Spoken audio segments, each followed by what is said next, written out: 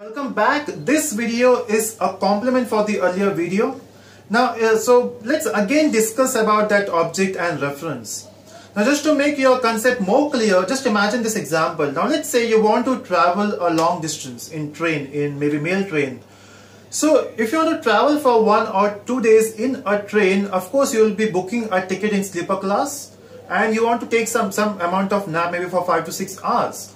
Now, to take a nap, of course, you require a pillow, right? Now, you will not take your home pillow in train and you will carry to your village. Of course not, because it will look weird. So what you will do is you will buy an air pillow. Now just imagine you have an air pillow. But if you want to buy this air pillow, when you go to a shop, they will give you a pillow which will not have any air. It will be a flat pillow. So in order to use that pillow, we have to blow some air. Now how much air? So let's say that pillow will take around 2 liters of air.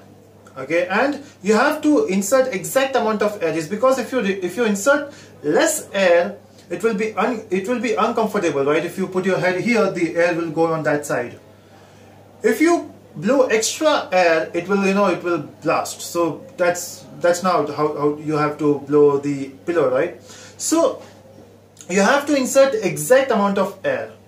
In the same way, if you create this class reference, so let's say we have a obj. In order to use that obj, which is a flat pillow now, we need to use a keyword as new. Now this new keyword will blow air. Technically it will blow memory. It will give memory to your reference. How much? And that's why we require that constructor there. As I promised, we'll discuss constructor in the next session. Okay, in coming sessions. Time being, you have to focus on constructor. They will only provide the exact amount of memory you require. So in order to use this object or reference, we have to instantiate it with the help of new keyword and the constructor.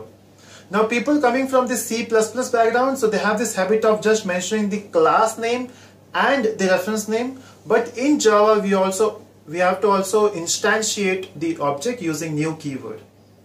So yeah, thanks for watching and to subscribe.